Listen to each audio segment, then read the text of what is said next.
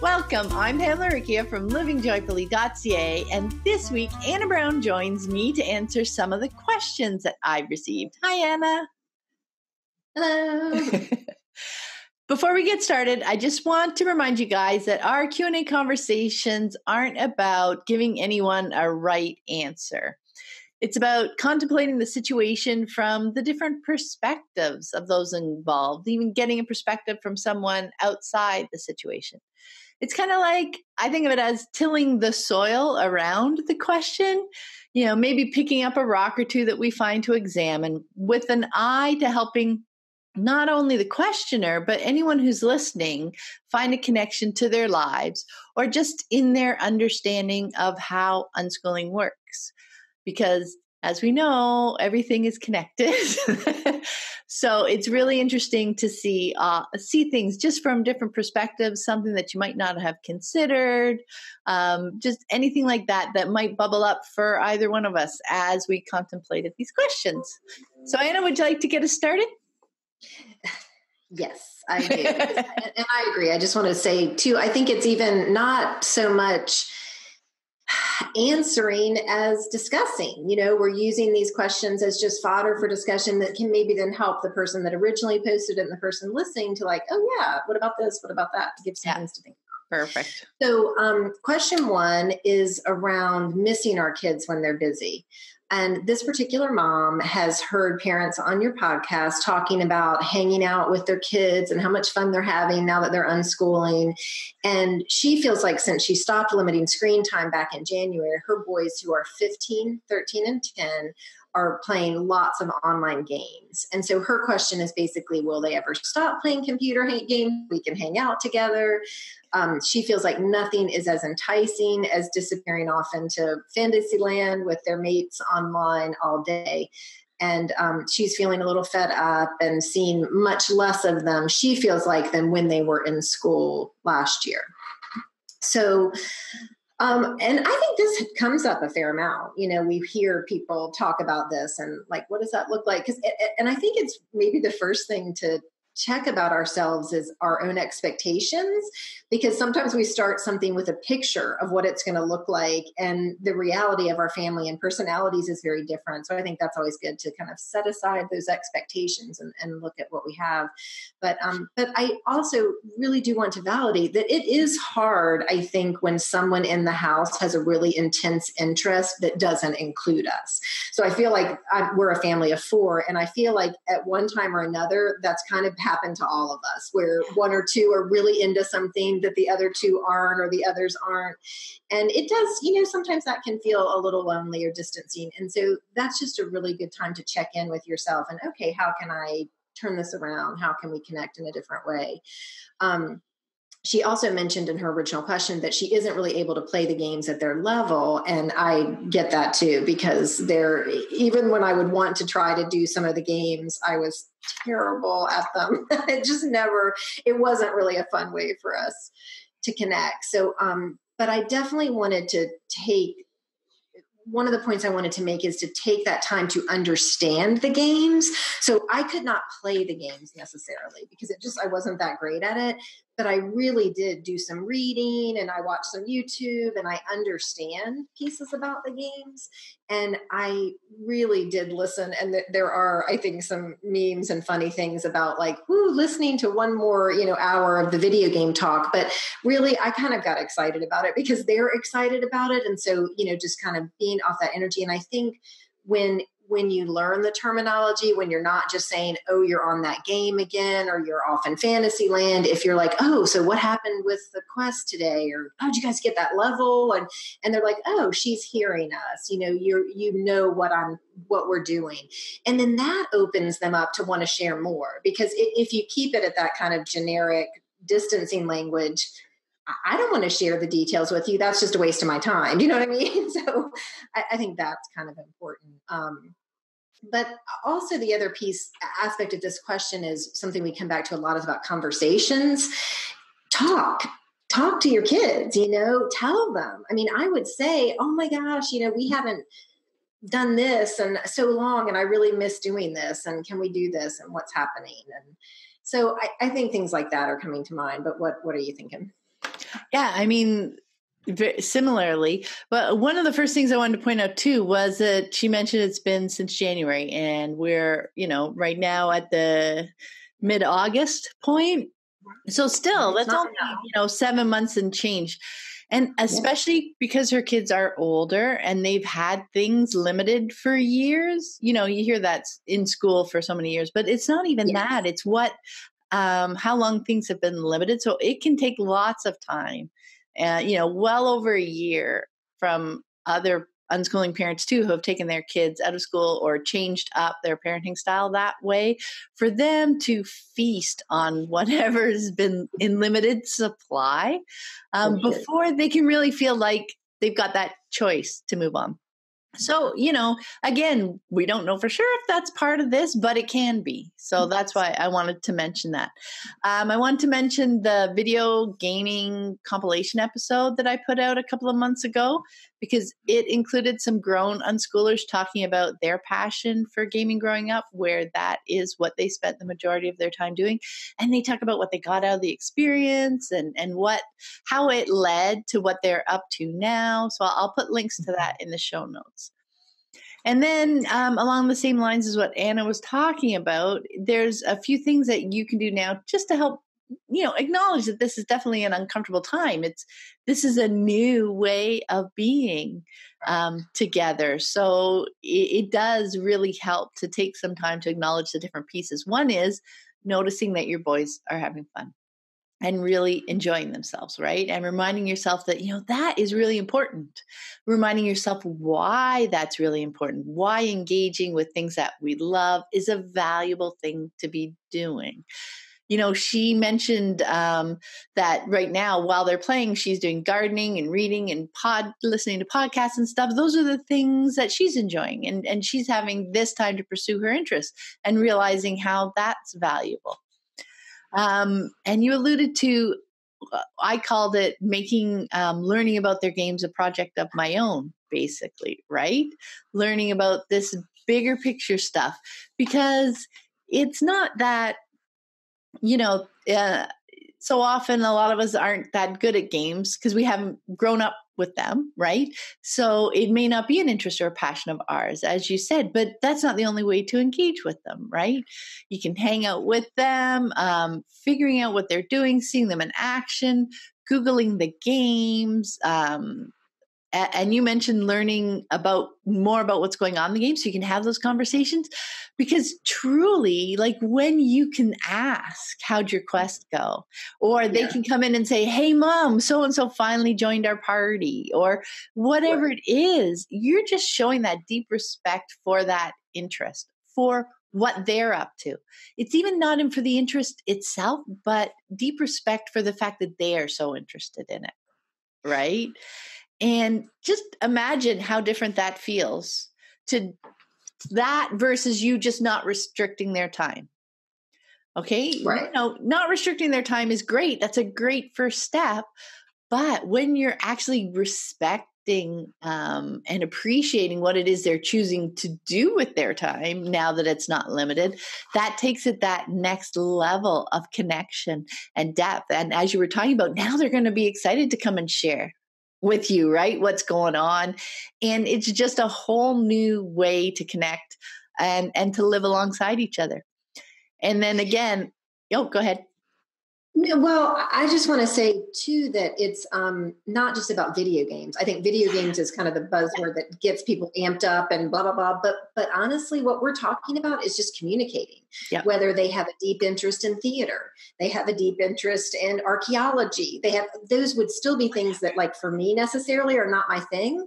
But I could learn about it and know the terminology and be able to understand what they're saying, and then that shows my interest in what they're doing. Just like when maybe they go, oh, Pam, this cool thing about this podcast I saw, or this whatever, or this different piece. And you can be like, yeah, this was cool. So I think it's just video games can cause kind of a visceral reaction in people. And it's not about that. It's just about passions and interests that sometimes differ.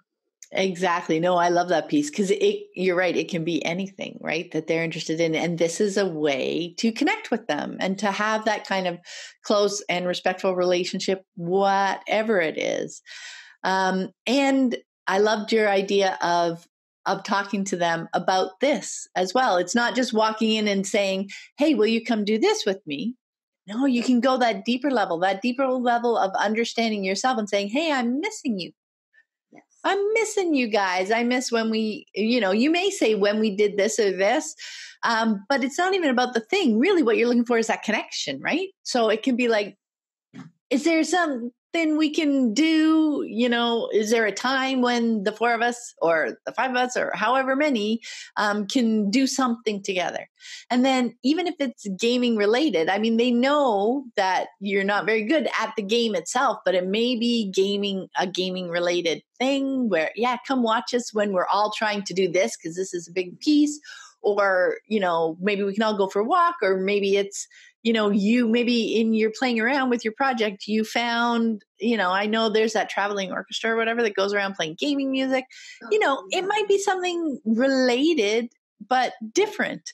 Maybe you find a documentary about creating a game, or maybe there's a movie built in the world, set in the world of the game. There's just so many possibilities where you can connect, and just sharing that you're missing them, that you'd like to do something that you can all do together, and ask them for ideas. It's just fodder for conversation. And now they realize, hey, she's just wanting to connect with me. And then they'll have that in their head, and they might not think of something right in the moment, but a few days later, they may say, hey, Mom, what about this? Right. They're getting that insight into the why behind, because I think if you come at it, why are you playing another game, or haven't you been doing that a long time?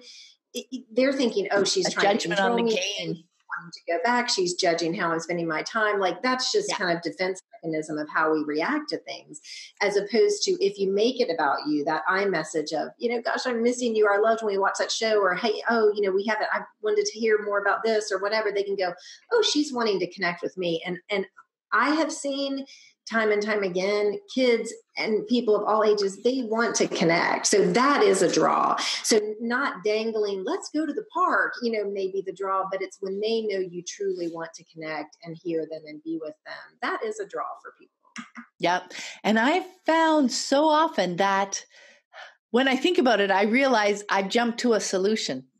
Yeah. And I'm offering, or I'm asking about a solution, when rather I can just bring the problem. Exactly. I'm missing you. Yep. And then we can all come up with ways to do it. I mean, we think we're being helpful because we figured out, here's a solution. I want you to get off the game and let's go do this. And then it's a yes, no thing. That's not a conversation. It's are you going to stop now and come do this? But I'm sure you can sense the difference between that, just like sharing the root of it, and then everybody just having a conversation moving forward, right? Yeah. Okay, our second question is about how the parent's personality might help or hinder unschooling. So Dad is wondering if it's safe/wise/possible for parents who are themselves very laid back and relaxed to unschool their kids. What if the parents lack that motivation or drive and leave it to the kids to find their own way? Now, I found this to be such an interesting question. I really liked it. Thanks very much for asking. Because in one sense, laid back and relaxed sounds really helpful in that we're not bringing our expectations into our relationships with our kids, right? We're not expecting things. We're pretty laid back and relaxed about the things that they're choosing. Yet, I also don't see leaving it to the kids to find their own way as unschooling at all. When you phrase it that way, it just seems neglectful, right? So I think there is this whole world between being laid back and leaving the kids to figure it all out, right? So that's really curious to think about. If you're not excited and interested in hanging out with your kids and exploring the world with them, I'm just curious, what's inspiring you to choose unschooling in the first place? Because that's kind of the draw. I from my perspective. And that's also where being laid back can be an advantage, right? In that without that overlay of our expectations of how and what our kids should explore in the world, we can dive into exploring it through their eyes in the ways that they're curious about. But I don't think unschooling parents need to feel driven to introduce all the random things in the world to their kids, right? But I do think they need to feel motivated to provide their kids with the experiences that the kids are seeking out. You know, if they want to go to the museum or the park in the next town, you need to be motivated enough to do that, or even just to figure out a way for it to happen. Right? It doesn't literally always need to be you doing all these things, but if there's something they want to do, you can figure out a way to make that happen for them. So I don't think being laid back personality wise is a hindrance to unschooling, but not wanting to actively engage with your kids and help them explore the world is. So that's kind of how I see those two, not as opposites, like you do this or you do this, but like living in that whole world in between. Right. And for me, it was the same. I mean, I felt like something I do when I talk to people about unschooling, whether it's a conference or just one-on-one, I really early on, I'm like, unschooling is not the easy way out, because, I think there were lots of times when, my kids were younger, I thought, gosh, if I just put them at a table with a curriculum, I could be over here doing this other thing. And, that would be easier in some ways.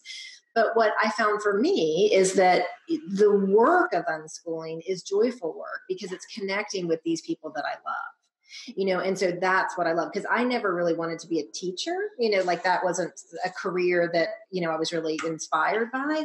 And so that's what I loved about unschooling was like, we were exploring together. It wasn't me imparting knowledge. It wasn't me sitting people down.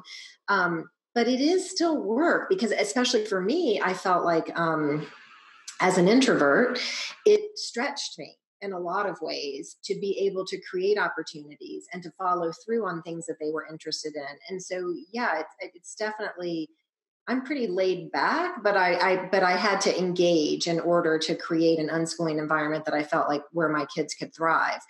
But something I just want to caution about this question is because I don't know the reason behind it. Yeah.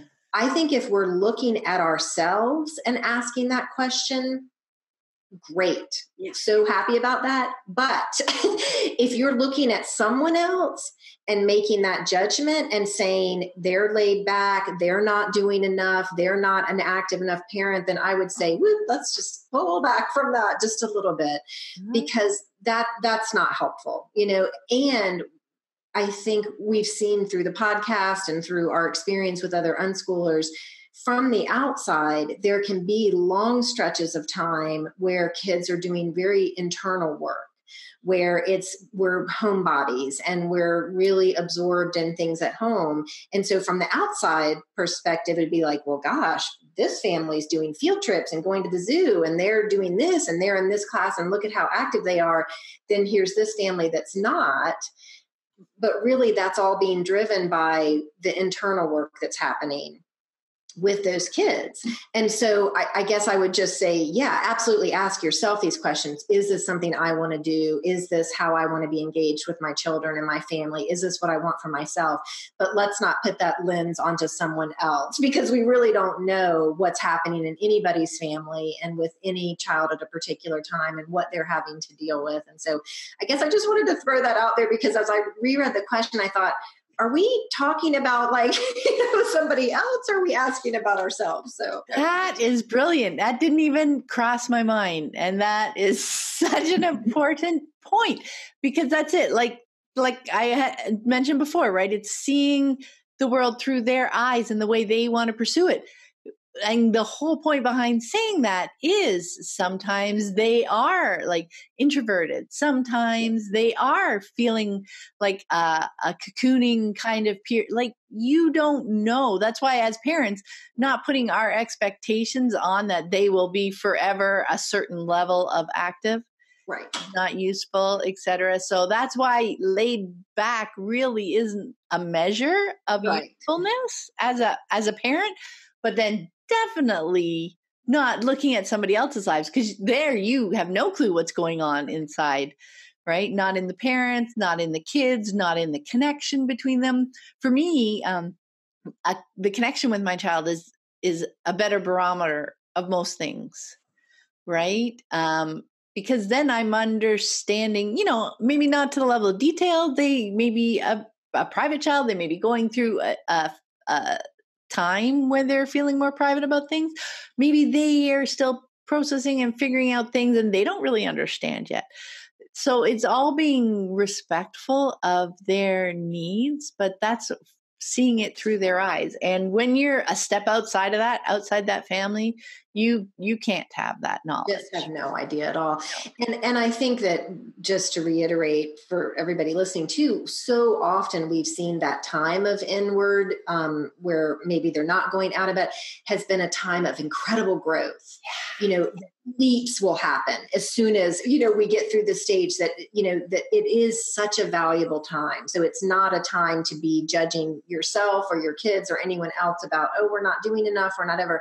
As long as you're checking in and staying connected with each other, and that's what everybody's needing at that time, we have found major growth happen from some turning really inward for, a couple months even, and whatever, it's just a season of needing to, and again, what we've seen is this just leap afterwards in different directions, growing, doing it, maybe not that it's super active, but just growth and change and development happens in all these different ways. And one of the beautiful gifts of unschooling, is to have the time for that.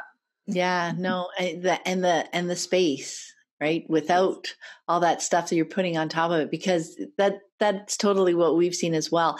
And it's the learning and the growth, because I'm thinking of those leaps in self-awareness, those leaps in understanding, in the way they engage with things, all come from those periods of quietness. It's like, I do like the cocoon. Yeah. Because you can't, metaphor, you can't see what's inside. You don't know what's going on, but something's going, it's a quieter season, right? Yeah. And patience and trust and just connecting to see that they're not looking for something more, right. And even to help them with that cocooning, to make sure they've got the foods, the comfort, the whatever, the quietness, the whatever it is that they're seeking out, that they have more of that so that they can embrace the stage that they're in at the time. And yeah, it like you said, it's something that you only see looking back, right? Exactly. It comes out of it. Just don't want to ever make anyone feel bad about that. So you don't want that kind of cajoling, oh, let's just do this, let's just do that. Like you said, I love that. Let's dive into that. Let's help make sure they have that space and that cocooning that you need. And if maybe that's not where you personally are, then you can get those needs met elsewhere, and that's something we've talked about before. But you can go get those needs met elsewhere by still protecting this cocoon, because there's things happening in there, there are. And again, it's maybe leaps in self-awareness. It may be developmental leaps, physical, because we'll see that sometimes with little babies and kids, they'll be kind of this really different feel, and then all of a sudden they're walking, or they've started new language, or they've, done whatever. It's the same for all of us throughout these stages. We kind of come in and go out. And I wonder if we, looking back at that first question for a moment, you can maybe think of this time as a cocooning time for them too. Like they're embracing and diving into something that has been limited before, right? And they're just immersing themselves in that for now. And to try to predict when they may come out of it or what they may be gaining from it really is a futile game, because you're going to see eventually, how it develops. So it always helped me in those times to just become more curious, as in patient and curious. Like, I wonder where this is going to go. I wonder what this is going to look like in 6 months. And you know what? I almost always gave it at least a 6-month window, because we need that time. It's not like bells and test periods and all that kind of stuff. Human beings don't like progress along a ladder. You know what I mean? It's all over the place. And that's the cool thing. But yeah, the patience and giving it space. I love your point, and I think you're really onto something with the first question, because looking at their ages and how it's been a short amount of time, diving into that interest of video games, or sometimes it's watching television or it's reading books or whatever. It's a way for kids that have been maybe overwhelmed by school and pressures and, whatever they've had to deal with, to really kind of funnel in and take control of their, environment. Yeah. And so that could absolutely be at play. So you don't want to be changing that. Still great to have that discussion of, I'm missing you, or what can we do together to figure this out? But also really protecting that space for them. Mm-hmm. Sweet. All right. So question 3, the next question is about starting unschooling with an older child. So this mom is considering unschooling her 14-year-old. She describes it as he hates school and has trouble with critical thinking and reading comprehension and a lot of kind of school type measures. And she's just wondering if it's too late to get started. And to clarify, I believe that, yes, they've been homeschooling. So I don't think he's in school. They've actually just been doing a very traditional model of homeschooling, but she's seeing this resistance and him not enjoying this time.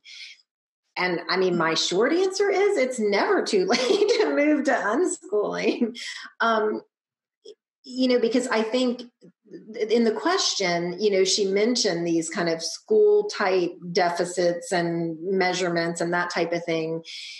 But she also said that he works hard in things that interest him. And, it's kind of ding, ding. That's pretty much the case for all of us, that when something interests us or strikes this, light in us, we want to do it.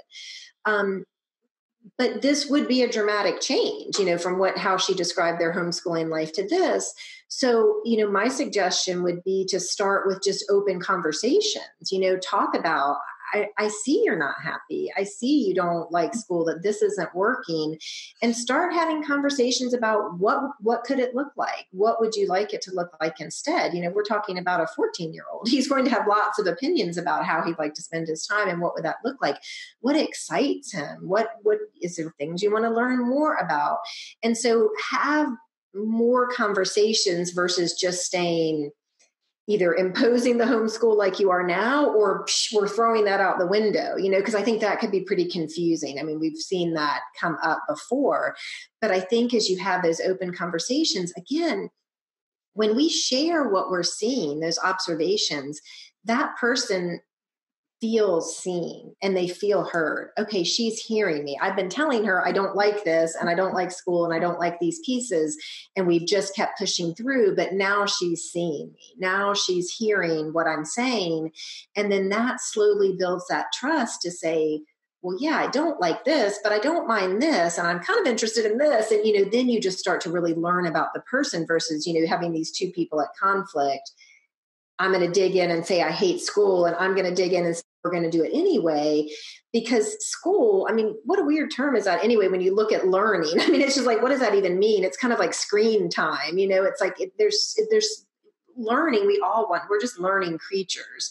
So it's like if you can kind of set those definitions aside and that deficit focus that school has, and instead build up the things that are interest and that, get them excited and do, I think it would just be a really different dynamic between the two of them that would change very easily. But I do think if you just kind of throw everything out the window without a conversation, there's going to be a lot of confusion and maybe some hurt feelings really on both sides. But that's just kind of what came to mind.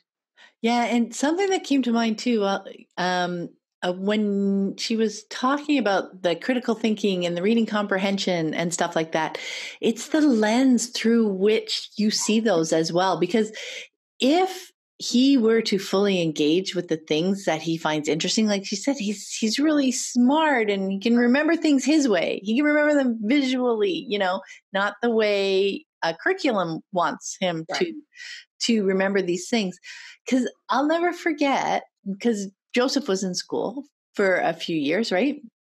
And I would go to the school and the teachers' meetings and, they would be saying, well, he's struggles to read these books, these early readers. And I'd be saying, well, at home, I've got these video game walkthroughs, literally 80 pages on a dot matrix printer, and he's reading and comprehending all of that. Right. It wasn't the skill per se. It was a situation. It was the environment. It was, that is boring to me and I'm not interested in that story. So I'm struggling to read that for you because this is something I don't want to do. It doesn't hold your interest. And so then how do you show your comprehension of something that is just, you can barely get through it because it doesn't hold your interest, Exactly. So I think this, just like you were saying, having conversations and shifting the focus to the things that he enjoys and that he's interested in, you may see because these are like background skills, right? This critical thinking and this reading comprehend stuff like that, that are going to be pertinent no matter what the topic is. So, you can be thinking critically as you're looking through resources for the thing that you're interested in. Right? You can be reading and figuring out how to pick out the important bits, again, through doing research of the things that you're interested in. These kinds of skills. And that's one of the basics, as you explore how learning happens in unschooling, even through a passion, when you think, oh my gosh, their world is going to be so small because they're only interested in this one little thing. But no, the skills in the world open up. That's just the lens through which you're exploring, right? There is so much to everything. There's so much context for everything. Your skills, your reading, your writing, your communicating, your critical thinking, all those things can be done through the lens of anything, right? Absolutely. Yeah. Yeah. And then I love that piece too. I think, as you shift and look more through his interests, it's also, I think, can be really helpful to just think of starting to have fun, more fun. How can we have more fun together, right? Because that's the way you're going to start seeing this stuff in action. You're going to, not a test or not a module who's telling you how to think critically through this window, but you're going to start seeing this stuff in action. So that's the part where you're going to start from understanding unschooling, but actually seeing it in action and trusting that it works and being able to let go of some of those more formal pieces and seeing how it happens and how it works in everyday situations, right? I think you're going to find answers to all those questions that you have right now and discover that awesome person that your kid is just by releasing some of that and letting the interests start to kind of lead your days and lead your ways and seeing it in action. And I guess I just kind of back to her question. I think now's a great time, because here you have him 14 years old. He still has some more years at home. And so how great for him to kind of take this responsibility for what he's interested in and what he's wanting to do. But while you're there to share it with him and to figure things out and to answer questions and to, be, all that together. So I think what a perfect time to kind of start moving that, because it's so bizarre to me, this idea that, 18 comes or whatever arbitrary age a family decides. And then now you're on your own and you need to be deciding all these things you're interested in and what you want to do and we see that floundering 20 something, that's really never had a moment to do that because they've been just doing what they're told all along. So yeah, 14, 15, that's a great time to just really start and connect with each other and figure out what it is he enjoys doing and help him do that.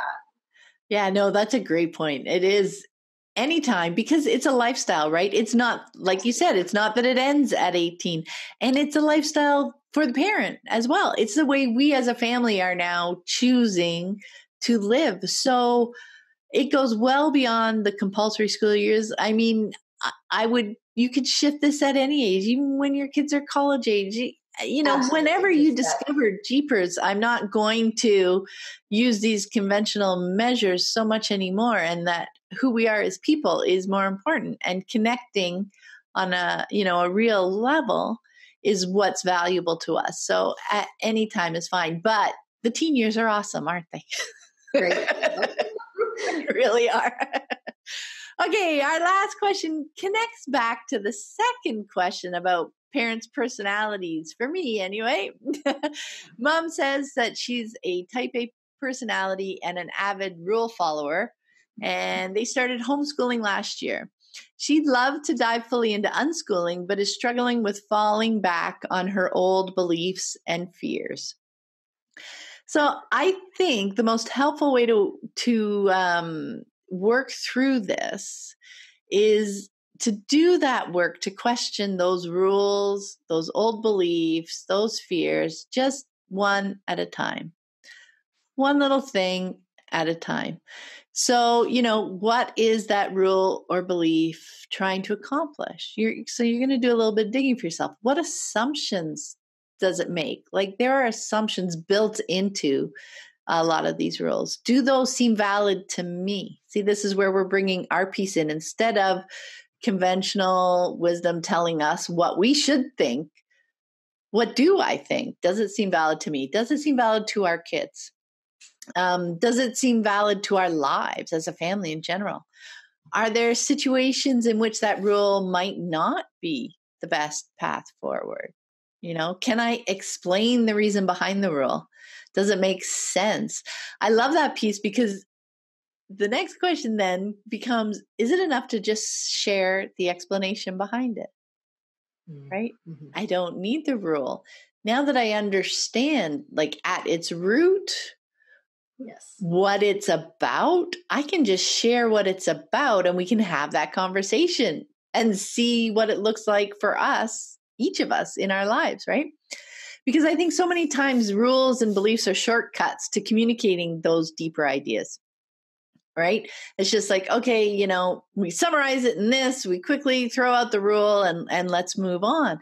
But with unschooling, part of that is that we have that time to share and to talk about those deeper ideas. And through those conversations, we all become more self-aware. We have the time and the space to make choices that align with the kind of person we want to be. We have that space just to think about that, right? Not, you must follow all the rules and here's the rules and boom, no discussion, no thought. And if you don't do it, you're a bad person, right? We don't need those shortcuts in our lives. We can actually figure out who we want to be, how we want to live, and why those things exist in the world. Because a lot of them boil down to common sense. But because they've been so generalized and just thrown in there, they lose that common sense. There's that critical thinking piece again from that last question, right? I was going to say, yeah. There's critical thinking about whatever it is we want to do in the moment. And I really think after you've done the first few, like, it seems over, oh my gosh, every rule and belief that I have to process. But like, remember how we were talking about, right at the root of things, they're the same thing. It doesn't matter if it's an interest in gaming or if it's an interest in whatever. Here too, when you dig into these rules and beliefs, you find a very common foundation in them, I think. So after a few, I think it will get a lot easier. You'll find the similarity and, you'll be like 5 minutes, oh, that's really just all about this. And we already, think this about that. And the same thing with processing our fears, right? Because so often fears are based around not following rules. Or expectations, right? Oh, if we don't do this, what's going to happen in the future? It's projecting not following rules into the future. That's, I think, where so many of our fears come from. So I think, this process is going to tackle kind of all that stuff. And rule follower is fine. Like, that type A personality, that's not a bad thing in this situation. Even you're just getting to the root. You're getting to the base of those rules. This is the person I want to be, a person who, does X, Y, and Z, or who believes X, Y, and Z. Part of your rules can be that I incorporate, we figure out a way to make it work for everybody in the family, right? So it's not don't throw balls in the house kind of rule, but, at its root, we want to try not to break things. Right. Right? So we make choices moving forward. We don't follow the rules, but we make choices that help things not get broken. You know what I mean? Definitely. And I don't have it right in front of me, but I'm reminded of the episode with, I believe it's Amy Martinez, that was maybe had just come out, Mhm. because she talks about that was their core personality, is this kind of rule following and do it this one way. And she said from the outside, she's sure everybody thinks they've thrown all the rules out the window, but she feels like they've done this process just like you've said. Yep. That they really started to look at, how do we feel about that rule? Is that rule serving us? And, they still take things very seriously. So I think it might be interesting for this person to listen to that episode if they haven't. But something I wanted to say was that I feel like we have talked about how much unschooling brings up for us as parents. So it does kind of bring up these issues that we maybe had from childhood or teenage, whenever. And for myself personally, I find when I get, mired and worry about the future or what someone else is thinking, I just stop and I turn inward and I prioritize, what are my priorities? Because that helps ground me in the present and in the present, but also it grounds me to who I want to be. Like that's where I always come back to. Who do I want to be in the world? How do I want to relate to people? And my priorities, time and time again, it's my relationships. It's the connections with my husband, with my children, with my friends.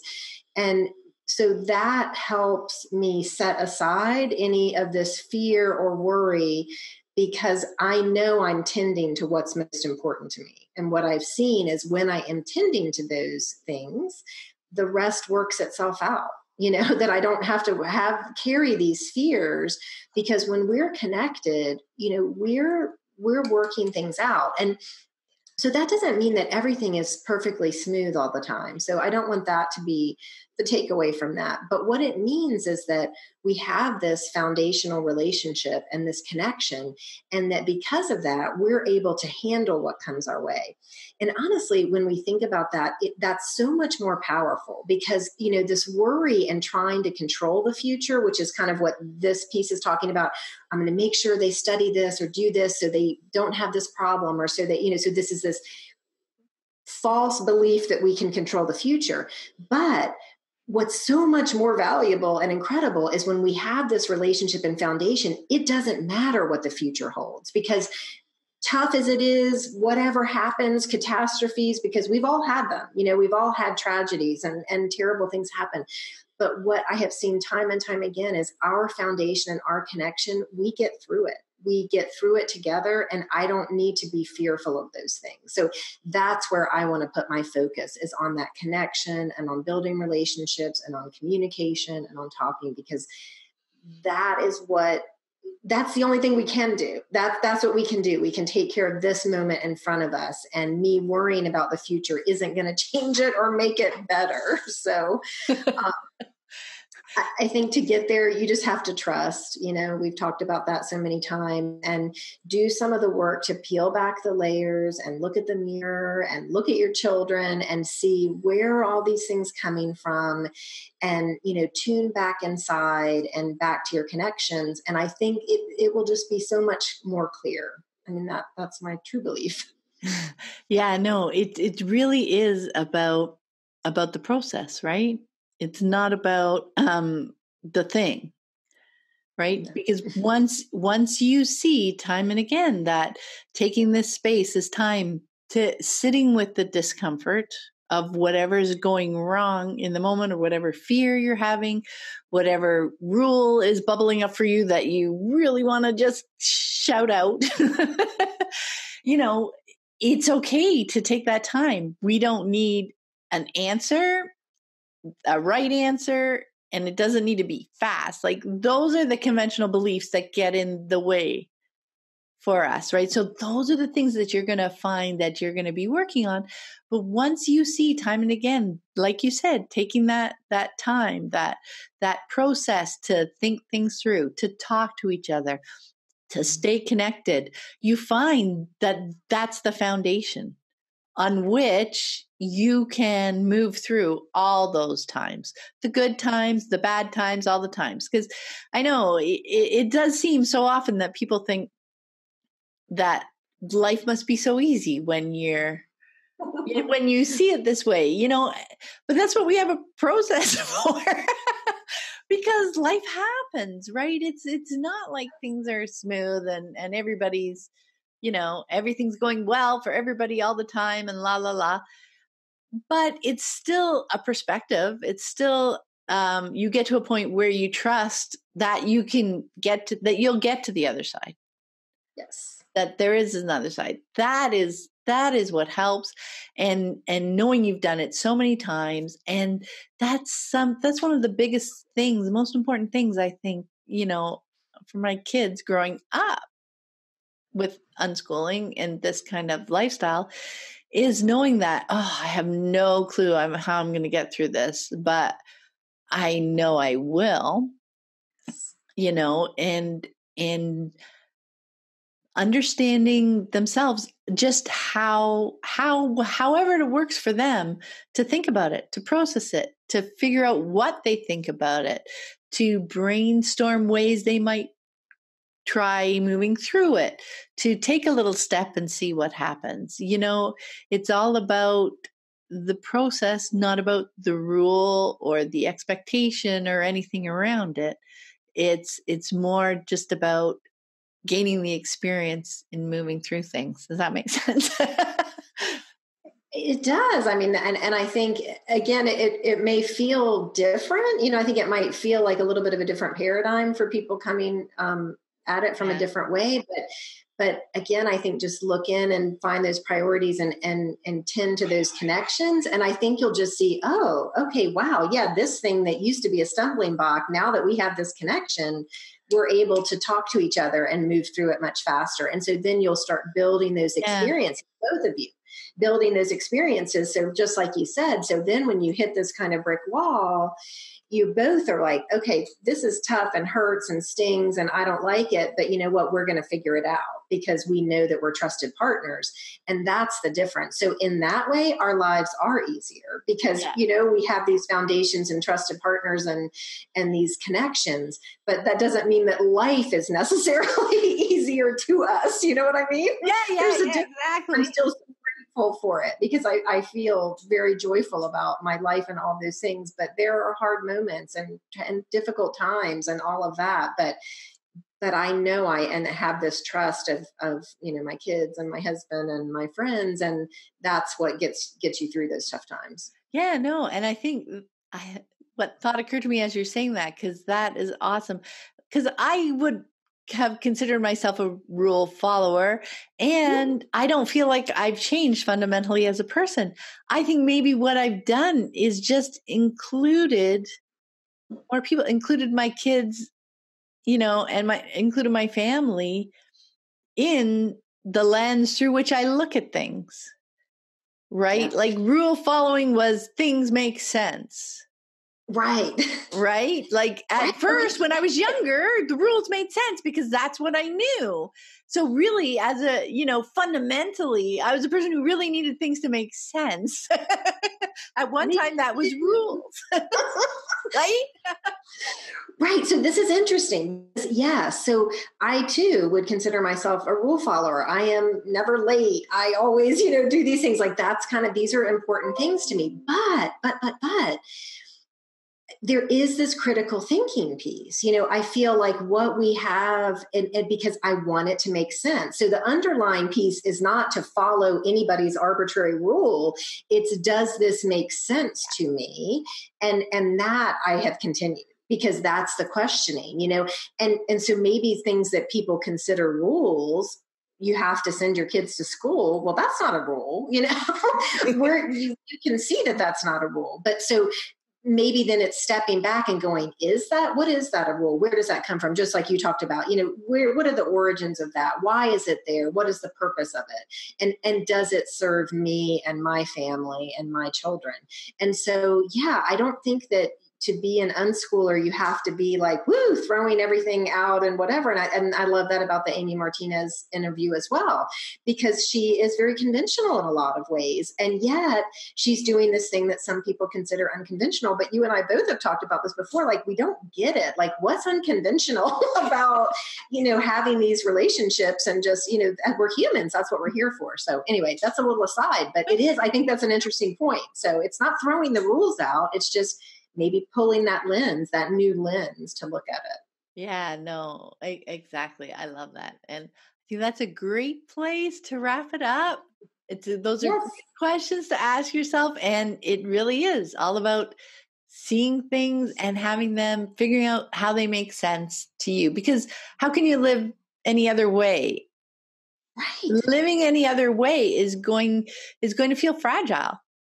Yeah. Really, right? You're going to be buffeted around by other people's opinions, because if you're not understanding and living in ways that make sense to you, you're always going to be looking outside to tell you what to do, because you need somebody else to have it make sense. And anyway, exactly. Thank you so much, Anna. I really appreciate it. Always happy to be here. It is so much fun. And thanks, everybody, for the questions. And I wish everybody a lovely day. Yes, take care. Bye.